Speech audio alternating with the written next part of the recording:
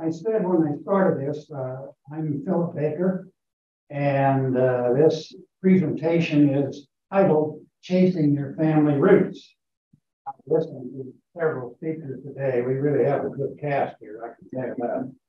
And I realized I should have probably been the first one on the program because I'm starting as if we know nothing. Now, most of these people know a lot, so we'll go past that. But anyway, as to how I approach looking at what I do, because from the beginnings now, I've written 6 books of family genealogy, the 350 to 500 pages each. We have, and I brought a copy just to run around to look at, we have written a family cookbook with recipes. I just finished, and it's at the bindery in Utica, Nebraska, as we speak, binding my book called Reflections on My Life. And that's about 270 pages, a little bit of what we heard in one of the speeches, if you were there today, of what to put in a book about yourself. I didn't know any of those facts. I just sat down and wrote what I thought my family might like. And so that's what I've done. I've given talks at various groups. When we started, I'm referring to myself and my wife sitting here on my right second. We knew really nothing about our family. And it was before Ancestry was even thought about. If you go back that far, before it was here, it was called Border Bund out of Cedar Rapids, Iowa. They sold themselves out and went on down the line until Ancestry bought it for a commercial product. I didn't ask today about Ancestry. There's an Ancestry expert in here, I think. Is Ancestry at this time have a genealogist on their board? Does anyone know? You can go to a certain area and it does have genealogists on there that will help you if you want. Yes, but as far as the people that run the business, the last I looked, there wasn't a genealogist on the board of how Ancestry makes money. So you have to remember, this is a money-making operation. And it's very good. But just remember that in the background, that they don't come from the world of genealogy. They bought the world of genealogy. And when you post your family tree on there, they're happy as clams because they can just swipe those names and stick them into that 22 million we were told that's in their profile, and that expands their profile. That's how they operate. Now, what's private is private, and what's public is public, but that's the way they work. So I started in 1998. I had done no genealogy. I knew one group, 2 grandparents, and that was it. Ancestry didn't exist. My wife and I traveled to lots of courthouses, I don't know how many cemeteries, filming gravestones, because you couldn't find anything unless you went into the county clerk's office in that county, which may or may not have a record. Nowadays, a lot of it's a slam dunk. You just put it in Google or whoever else you'd like to talk with on the internet and put in what you want, and here it comes. So there's a lot of information that's so much more readily available than it was at that time. And then if you want to go to the next step, they have all kinds of genealogists that you can hire. We have hired ancestries. I spent a lot of money with Ancestry, I can tell you, to find us in Poland, in Silesia, and I got sick. I knew more than they knew when I got it back. So you just don't know what you're getting, but that's the way it is. It's just the way it is. So I said, everybody's a genealogist, and we all sat here doing that. And I used to tell people that what you do is in the wintertime when you're doing nothing else, get out that big box of pictures that your mother or your grandmother left, put them on one side of your chair while you're watching Hallmark. And you look at that and say, do I know them? Do I know them? And if you do, write gently on the back of it their name. Do you know where they're from? Write that on there. Do you know about the date? If you do, and put it in a box on the other side. And you just keep doing that until you have time to sit down and begin to put it in your system. But at least it starts that. And if you never get back to it, maybe your children or your nieces or nephews or whoever gets these pictures can find this and say, well, you know, Uncle Phil did this. Well, Aunt Betty knew these people. And that helps a lot to mark the information, particularly in old photos. When we started, we had lots of old letters. You know, people wrote lots. They just wrote. So you can get one of those, and they talked about their family, the kids, and all of that. And they all wrote close by. Nowadays, I think that's going away. We know how to tweet. We know how to Facebook. We know how to email and text message, and nothing is saved.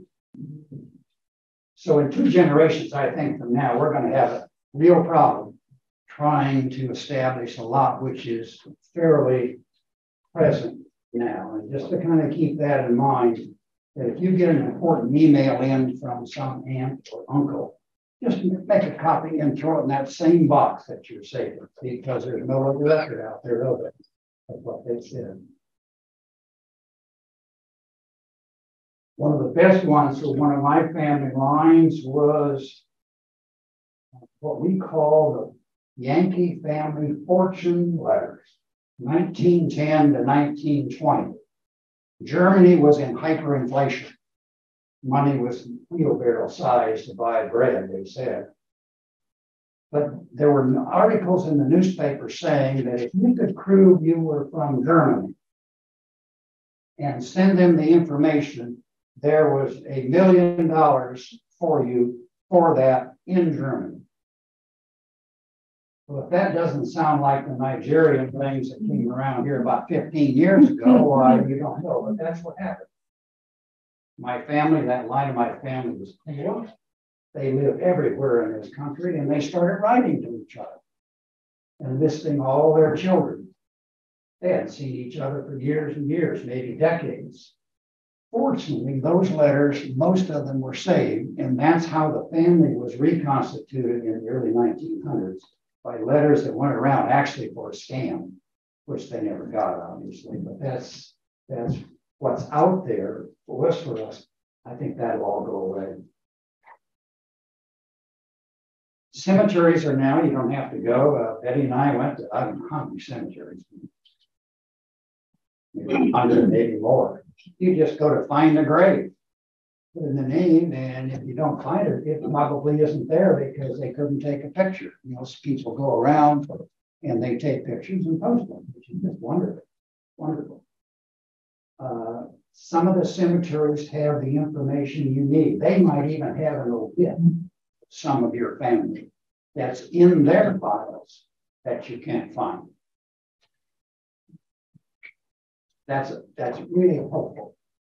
Remember, county clerk offices are a great source of information because that's where most things are recorded that we do that's important.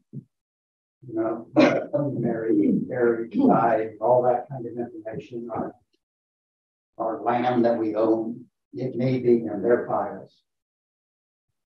One of my wife's family, I had put this together, and we had one person missing. I knew who the person was, but I couldn't connect it from here to here, but I knew it was there. I called the county clerk's office in a small county in northeast Indiana. Told her who it was, and I always open that discussion. I'm a genealogist. I wasn't too much of a genealogist, but that's what I opened up. And I'm looking for information on Stephen White. And this lady said, there might be something here. I looked at their records online, and they didn't have anything. She said, let me go. Where did she went? I don't know. She came back, you know how you're on hold now, and there's nothing there. And she comes back and she said, I found his records. They're in a box in microfilm on the top of our filing cabinets that she had remembered because she had worked there for about 20 years. So we drove there, you know, from here to there. Oh, what? And sure enough, there they were, the information you wanted, who they were, where their children, they died in an epidemic out there. The kids were all orphaned out, not orphaned out. They were all given guardianships until they got old enough. And all of that was put together by a lady that happened to remember this box, that if you saw it, looked like your recipe box at home on your counter. And there it was. So you never know where you're going to find information, even if it's not there. Even if it's not there. Because not all things are filed. When families came to this country, they came in groups. Rarely in the early ones did they come alone. They lined up a group of their friends and let's say, let's go to America. And they may have come in the 1700s. They may have come in the 1800s. The closer it gets to present day, they would be more inclined to come by themselves and their families. So they will be just there. But early ones, you've got people that came in here in the 1700s. They probably traveled with a group of similar people, usually the same church. And you can't find your relative, but you can find a whole lot about John Doe. And then you can put it together. So always remember they travel in groups. Most of these programs, you know, that you have to buy them. Family Tree Maker, that's the one I use, but there are 2 or 3 more out there that are quite okay that you can put your information in to record it. I did mine on Border Bun. I knew so little about the computer, I barely got it in there. And I went about 3 months and I put in what I knew. You know, when you're born, when you're married, when you're buried, and where you're buried. And then it came up one day, the file is corrupted. I had no clue what corrupted meant. So I couldn't do anything. So I called Border Bun, Cedar Rapids, Iowa. I said, "Did you help me?" They said, "Well, send a CD of the what you had." So I put them send up there, and they said, we can't unscramble it. You'll have to start over." So I said, "Yeah." That was about 3 or 4 months of stuff. Particularly when you know nothing at that point, that was hard. Nowadays, I back up everything to the backup to the backup. I have a hard drive backup in my computer, plus the hard drive, of course. Then a backup that's there, and then there's a 3 terabyte unit sitting down on the floor that backs up all of that. All up because you can't, if you're doing this work, first thing to do is just say, if this gets messed with, can I restore it? So please do that. I learned so hard. Can I ask Ancestry.com? That's what I've been using. Yes. And I don't know how you download your family tree to back it up. In other words, if I quit paying that fee, I lose my tree. Well, it's there, but I have to be in the subscription user. No, you can use it, but the thing that's not there, if you don't have a subscription, is the copies of whatever records you have recorded. But it will have a record that you have that you have that. But you can go in without a subscription and use Ancestry. But you don't feel like you need to have it backed up anyway? I mean, I don't know, because I don't use it. I don't back mine up. I have never downloaded anything from the internet straight into my files. They come into a side file, and then I sit down and I start analyzing them to make sure I have a pretty good idea that this person that put that together knew what they were doing. So I've done this now since '98, and I've never loaded. I know lots of people do, so they send me a file of theirs, and they'll have 15,000 names. Well, you know how they got them. They just said download into their file, and there they are, and they may be perfectly fine. But I just have been afraid of that from that first experience. So I don't download. I just haven't. One of the hard things with beginning this is it's just overwhelming. You know, you think of all these people back there that you don't know about, and it'll go off this way, that way, and it's hard to keep track of that. But the programs really help you. So you need to buy into one of those programs, and you're just going to have to come up with a little bit of money. Not necessarily ancestry money, but certainly a recording system or something to keep track of it. Yes. What do you think the FamilySearch, the FamilySearch app? FamilySearch did a lot of good for me early on. One of my families, that's how I found my family. I thought I knew my family, but I couldn't prove it. And FamilySearch helped me because I went online, found the name I was looking for, and I found a man that had posted a lot of information that looked like, it just looked like what I'd written down. So at the end of FamilySearch, if you look at that site, there's the name of the person that put that information on that site. Their name and their town. Now, old time days, then you say, aha, I'll just go to a white page search, put in John Doe, and up comes his telephone number. Well, you know what's going on nowadays. About half don't have landlines because that's all that's recorded there. And so it's harder to find them. You can buy that online, you can get to that, but you have to put some money in sometimes to find them. But I found man, called him one day and told him what I wanted to know. And I said, I think that's my line.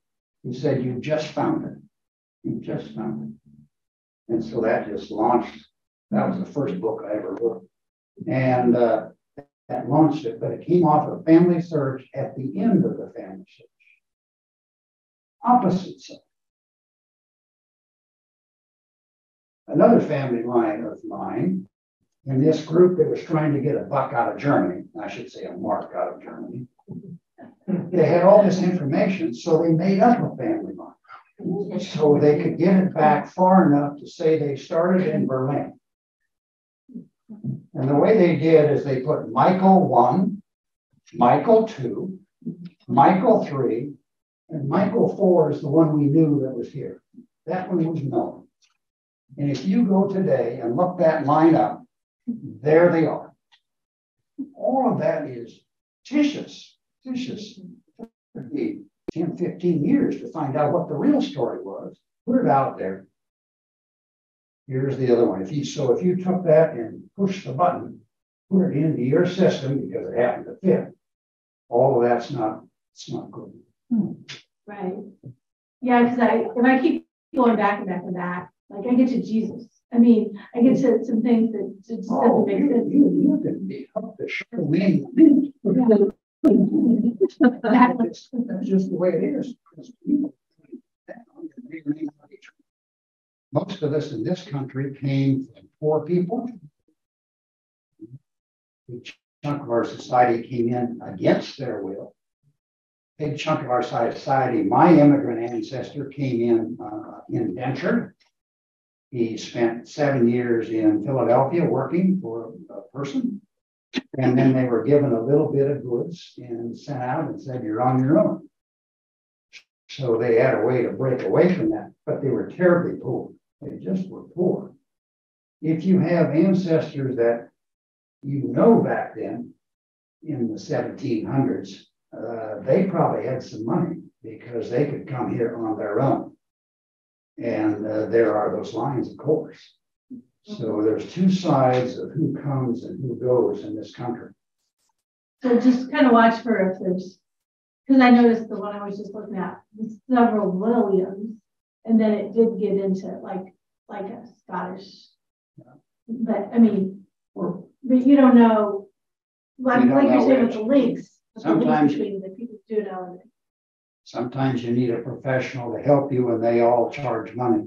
Right now, we're trying to run back a line from my wife that she came into the DAR under, the Daughters of the American Revolution, and she was accepted and we have a certificate, all that kind of thing.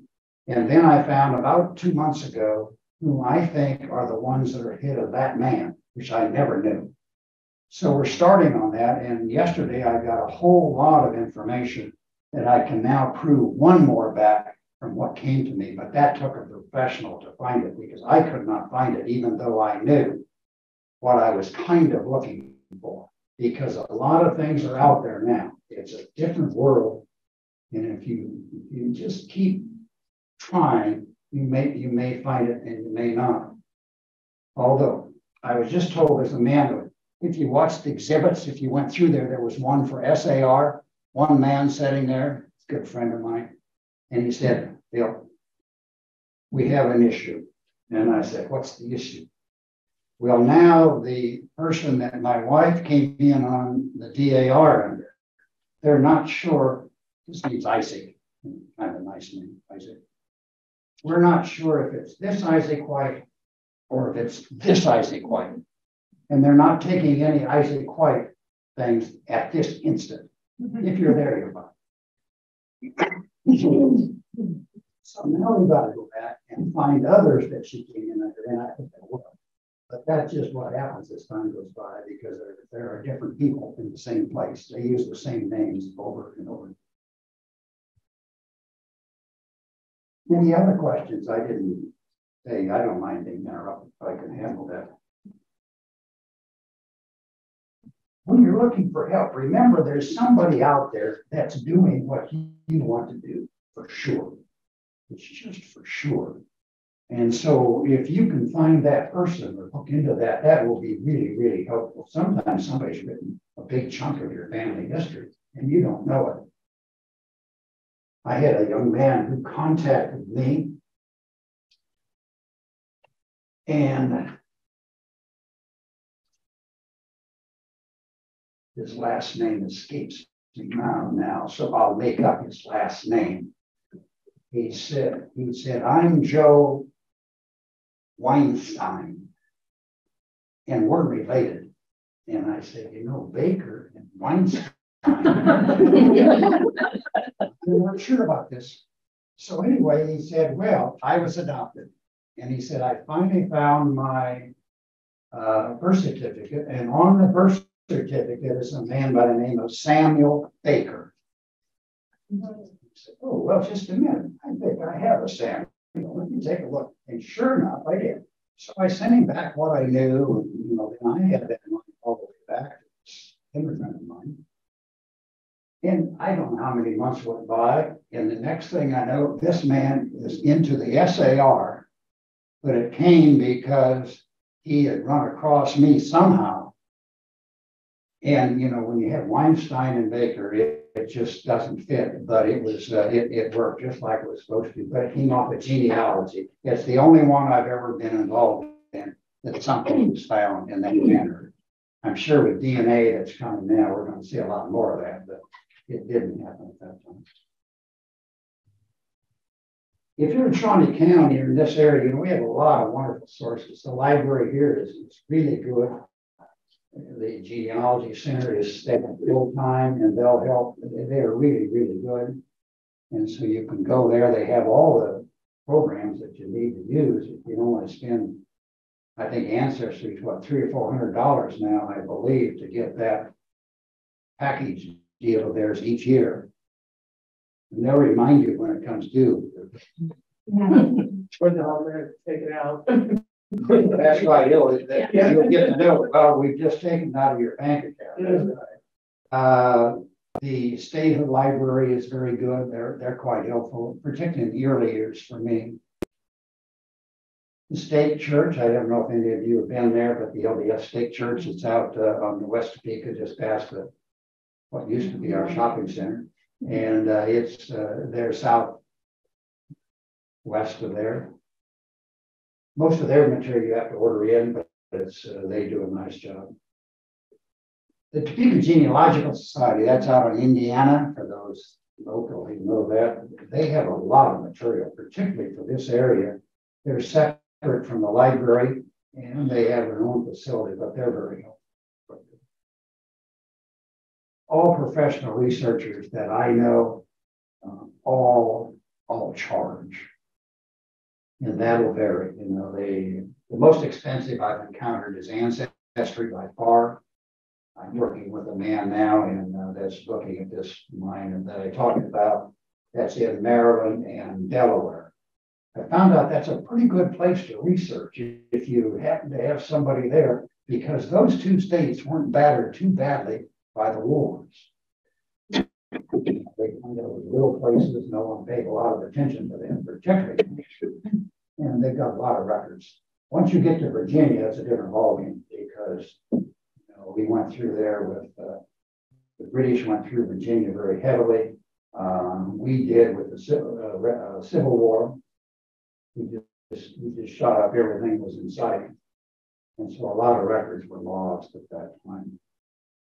How do you deal with the language stuff, though? I mean, do you have somebody? Who do you? I don't speak. I speak some German. Most of the older German, though, is not quite like they teach now. So when you're seeing that, it's not like you were taught if you had a high school or a college German course. So it's harder to read. It's like Old English. If you have anybody that has those, you read that material and you think it's from a different world. So I usually have to have somebody read it for me, try to find someone. What would you suggest? You say you find somebody. Well, Old English, I use my daughter because she's English major and such that, and she spent a lot of time learning how to read Old English, and because it's written different, they have the two S's. German does that too, an S doesn't look like an S, looks like two F's, that kind of thing. That's who I use there. Do we have any resource here in Topeka? That I'm not aware. I assume there is. Germany is a very difficult, we've talked a little bit before, just a sideline. Germany is a very hard place to research from if you go back very far. The lady that did the DNA work this morning for us said that they don't want to do their DNAs, that you cannot get much DNA out of Germany. And if you happen to be in the Alsace area of France, that's right along Germany. It's just about zero.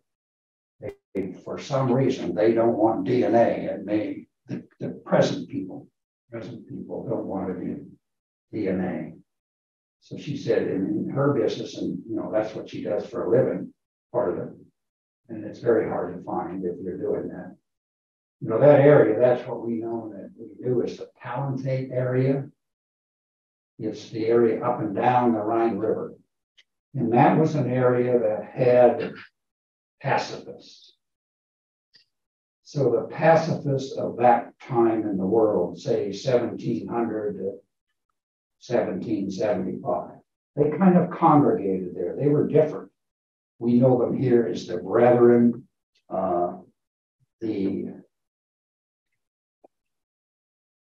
think of the two or three other Schwarzenbergers. They gathered there and they tolerate each other quite well. Well, then France, which is on one side, Germany on the other, and they didn't like each other. So one would go across this area of pacifists, and they would burn their buildings, burn their crops, shoot them if they wanted to. And then pretty soon the others went the other way. And they just went back and forth. And that's when, in this country, William Penn was given the land in Pennsylvania. And he went over there and told them that if they could get here, he would give them land. Well, now we have all these people trying to get out of there, and they don't have any money. So they get on a ship on the Rhine, and if you've ever seen the pictures of the Rhine or floated the Rhine, there's a castle built. Every time you went by, the guy came out and wanted a toll. So the captain of the ship would take and pay your way. And by the time you get to Amsterdam, now you get in another ship. That captain wants some money. And they would sign up a contract. I'm going to work for 7 years when I get to America. And they were said to be one-page contracts, and they tore them in half. So it looked like this. Like you tear a piece of paper from side to side. And they were called indentured contracts because it pointed somebody, I suppose, at 14. I don't know. But that's what they came here, and those were sold when they landed in Philadelphia or New York. And somebody bought their soul for a period of time. But they had no money. They came to the port. Anyway, as they got there, then they moved on out of those areas. And now if you're trying to follow, you go up into the area of, say, Northern Virginia, Philadelphia, Upper Maryland. Those people, many went straight south. They went as far as the Appalachian Mountains, down Interstate 81 as we know it now. If you've been out there driving around, that was the great wagon road, and they headed south. And some of them split off and went off into Tennessee, Kentucky, but most of that first group went clear south to North Carolina. And that was called the Watauga area of North Carolina. Again, a lot of them were Scots-Irish and German. They got along pretty well. But when they fought in the Revolutionary War, if they were given any land, it was over in Tennessee. So they get this piece of paper and says, you have 300 acres over in Tennessee. Now you have to go to the mountains and go there and live. They had no civil structure, no way that you could record a deed, a land grant, or anything. They had to go all the way back across the mountains, way out on the flatlands of North Carolina to New Bern to record that. So that group wanted to form a state, and they formed, for a brief time, the state of Franklin. It's an area that's between Tennessee and Kentucky, right along that border. And they had a government, and if you look up that state of Franklin, they had a constitution that the basics of it are just like we put in this country about 15 years later. They were very forward-seeking. They didn't ask Ben Franklin if they could use his name. They just called it the state of Franklin. North Carolina came over, and they said, we don't want any part of this, and beat them down. They didn't have much of a fight. It was all over. But that group of people were quite used to the elements. Many of them were Scots-Irish, and that in that part of the world.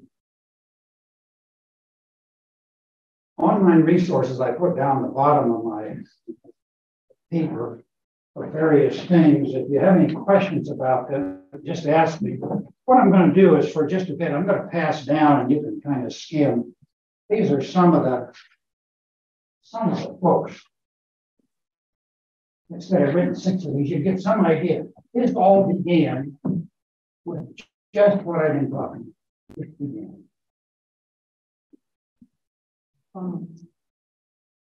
I can tell you that we're going to make a book. Genealogists like books that are in spiral bound because they'll lay out flat and you can read them easily.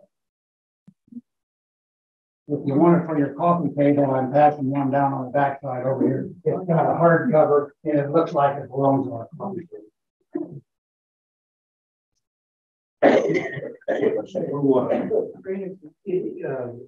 So that has the information and the structure that, except for the stories. I wrote a story on every person that I knew, but in the front of the book, you can see the family tree maker printout of all this stuff.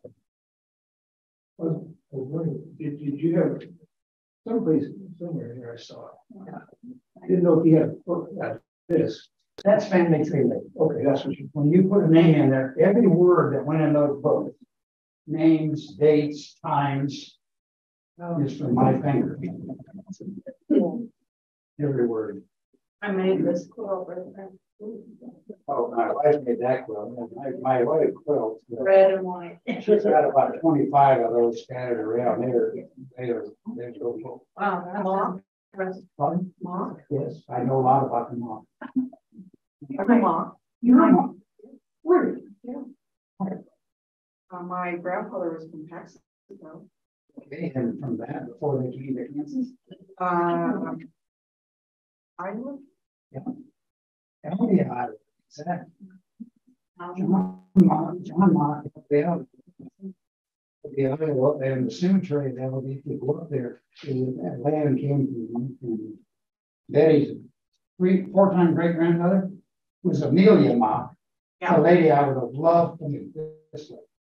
I found official documents of Amelia Mock. That was the name she died with. I don't know what her real one was. She had her name 6 different ways on official documents, church records, land records, census records. The name was Amelia Mock. Now, if you're going to follow that family back, you go look up Reuben Mock. You write that down, Reuben Mock.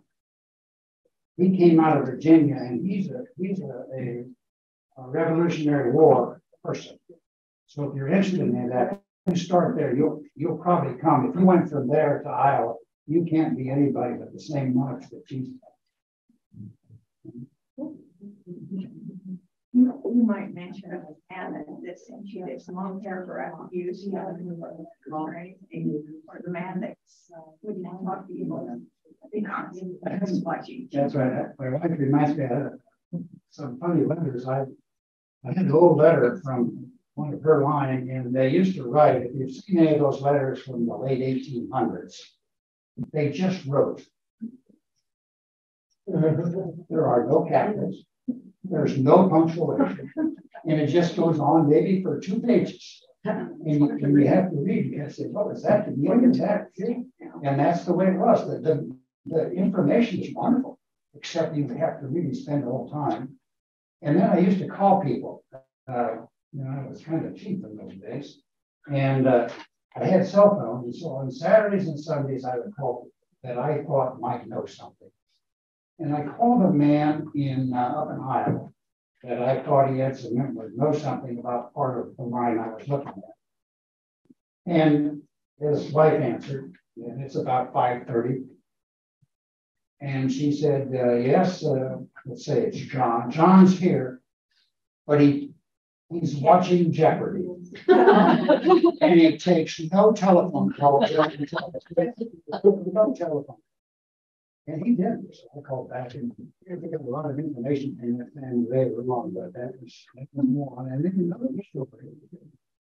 Called and I started talking a little more about the specifics. I want to find out about John Bill and Jane Bill and Emily and Will Reggie. And the phone goes, he hung up on me faster than you can imagine. Well, you sounded like a salesman. So I didn't go right back and I said, I'm still there, and I think we're related. We had the nicest conversation. So she hung up on me at an instant because I had a message. You have to be careful if you're calling people. Start out with the hit. I think we're related. Most people are talking to you as a rare genealogist or with interest that will not talk to you. It's just, that's my experience.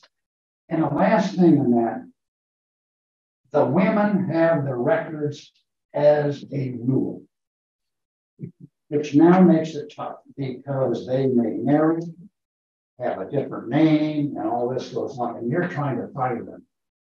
So the men that I found that had records were the last son that hung around after everybody left the house, and he got them.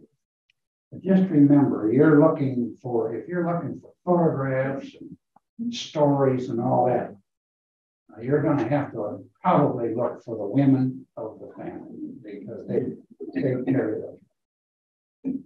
The last couple of things I'll pass around. After we did this, we took this same thing and we just finished a book. And if you look at my books, I titled them all Movers and Settlers. movers and settlers, and then whatever family. Well, this one's movers and settlers and recipes from the heartland. And it's a book that we put together. It came out this year. And then the last thing that I'll just show for here, all of this came from genealogy. So if you look in these books and just flip them, you don't have to really read anything, but you could see some of the pictures that would become there. They all had a spin-off from genealogy. That's what kind of prompted me. And this I title Reflections of My Life. And so they're in, said earlier, Utica, Nebraska, as we speak, being bound by a bindery that's in that city. To my knowledge, well, at this time, there are no binderies in the state of Kansas. Really? So if you want a hard copy like it's going around here, you can't do it. Those were made in Kansas City. There was an old bindery there when I started, and they quit. And I couldn't find one here, but there's a big one in Utica. You have a website. Oh, yes, I didn't say that. If you write down, if you want to know a little bit more about us and these things, I have a website. It's called, and can you believe it, Movers and Settlers. It's all one word, with an and spelled out, Movers and Settlers, no apostrophes, .com. And that'll tell a little bit about us and some of the things and the families, all that information in these various books. Then I update that maybe every 3 to 6 months. I go in and update the information if I have new facts. Where did your German site come from? The Palatinate area, as best I know. I've spent a lot of time and a lot of money trying to find that. Still don't know. I know the families that they lived around here come from. Let's see, there's some books. Oh, I'll give you 2 books. Virginia, if you have Virginia families, they have it over here. There's a 3-volume set called Adventures of Purse and Person. Say that again, please. Adventures, maybe plural, of Purse and Person. That's a Bible of early Virginia. And if you happen to have family in there, that's accepted by all the genealogic societies as the Bible. And another good book from Maryland is the old Adventures. Adventures of Purse, your purse. and And person. Purse, money, and people. Okay. and persons. When you stack them up, they must be 10 inches that one color together. Yes, it's fun. It makes this kind of stuff look like first grade. And then there's a book in Maryland called The Old Monacacy. Monocacy. And if you have any of those German people, you want to pull that one out to see if that your name happened to be there. Okay. I thought you said Virginia. But that was Maryland. Would you call it here? Monacacy. They have. He is following my family. I think that's what I know. Any questions? If not, well, as we say, ask your shoes. Let's get tested.